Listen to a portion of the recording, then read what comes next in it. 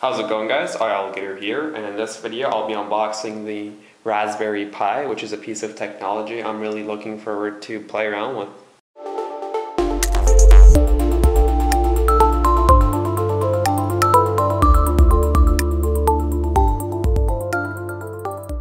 Alright, so here it is. It just came in the mail a couple hours ago from UPS. And let's go and open it up.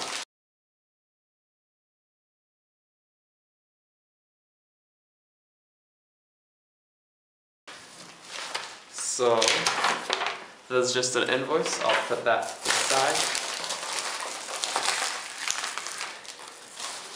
Because, you know, that'll actually help make a point of how small this thing is. You can see it fits through a hole that small. And nothing else here. So let's go and take it out of the Ziploc bag that it's in. And here it is. It comes in a box, and you can see it says Raspberry Pi here. And here's the back. So let's go and open it up. And nothing else in here, as you can see. Actually, yeah, there is something in here. What am I saying? Safety, compliance, and information. Throw that down. I don't need safety here. Alright, so here's the Raspberry Pi in an anti-static packaging. And here it is. So there is the RCA video, headphone jack, 2 USB ports, Ethernet, and HDMI, and the central heating just came on. I don't know if you guys can hear that. So I'll go ahead and set this up and see how it works. How does this thing get power? Where's the mini USB? Oh, and here's the SD card slot, actually. I got an SD card as this was coming in. I was leaving to get this. And if you're getting this, I'd recommend getting an SD card, not a micro SD with an adapter, because the adapter just adds latency and overall makes your Raspberry Pi slower. So yeah, get an SD card, and preferably a class 10, because those are the high-speed memory cards. So yeah, I'm just trying to look for how this thing gets power. Oh, here it is. Here's a tiny, I believe that's a micro USB port, and that's the SD card slot. So yeah, I'm gonna go try this thing and let you guys know. Really looking forward to using it. So many cool things you can do with it. And it's only like $35 before shipping, and then of course you have to get an SD card, etc. So see you guys soon. Alright, so once you get it, you can just go on Raspberry Pi's website, and there's a quick start guide here that tells you how to set up the SD card, and then there's also a way on the wiki. If you're on a Mac, you can just download a program that pretty much builds the SD card for you, which is what I've done, as you can see on the bottom there. And you can see the SD card is plugged in, and I'm waiting for the image file to finish downloading so I can build my SD card, pretty much. Alright, so to power this guy, you just need a micro USB cable, and you can see I have it plugged in there. And what I'm using to power it up is just a Nokia adapter, and you can see the output on this.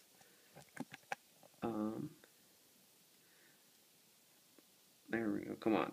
Yeah, you can see it output is 1200, and I think the recommended is 800 milliamps, so this should be more than enough, and you can probably connect a few accessories to it and you'll be fine. So pretty much you can just use a cable from your phone or something. You probably have one of these lying around, and then you plug it in. So it's going to plug it in, and as soon as you plug it in, it pretty much turns on.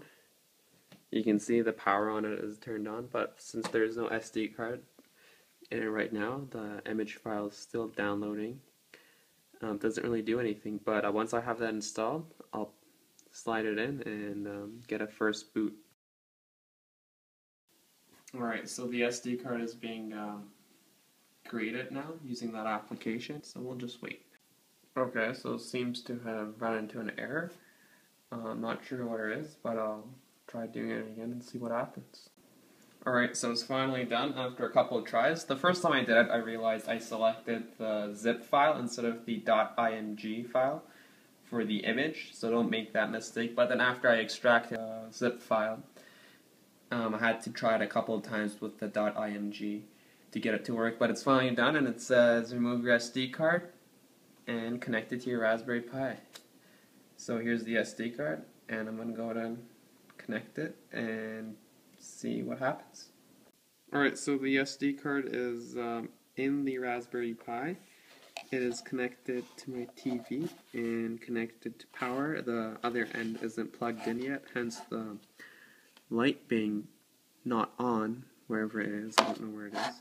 So let's go ahead and look at the first boot together. I'm going to plug it in and see what happens.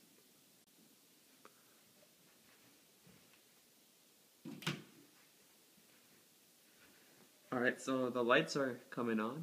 I don't know if you guys can see, and wow. Alright, here's the first boot. This is a good sign.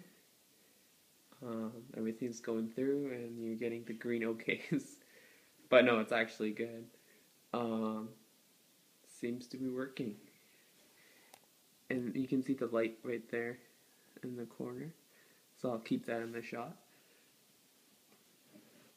I didn't plug in any like keyboards or mice to it. Just want to make sure it works first. If it does, then I'll bring something over to try. Alright, so it works. I'm gonna bring a keyboard. Alright, so I got this really old keyboard. I actually unboxed this a long time ago. I don't know if any of you remember the video. But it was a long time ago, and I'm going to plug it in here to top USB port, and right away gets power. And sweet, I have control, so you can see it's working. Alright, so I figured out what I'm supposed to do once I'm presented with the login, like where you can type in a command. So I'm just going to wait for that to come up. And I should be presented with a desktop environment after I do that. Okay, so now it's asking for my login. The default is Pi for username, and password is Raspberry. So I just type that in. And here we go. So here we just type in start X, and it should bring me to a desktop environment.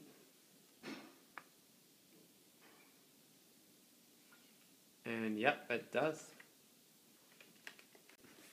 Alright, so I brought over this wireless mouse, and the other end of it is plugged into the Raspberry Pi, and I have this application opened up here by the name of Scratch, and I just wanted to make sure the sound works on it as well through HDMI alone, and it does, as you can see. So I'm just going to play around with it for a little bit. It has no internet right now, as I said, no Ethernet port connected to it, but I'll do that and play around with it. If there's anything specific you guys want me to do with this, I know there are a lot of things you can do with it. Anything from like having it open your garage door via Siri, I've seen a video of that, to using it as pretty much as an Apple TV for AirPlay. So yeah, let me know what you guys want to see, and thanks for watching.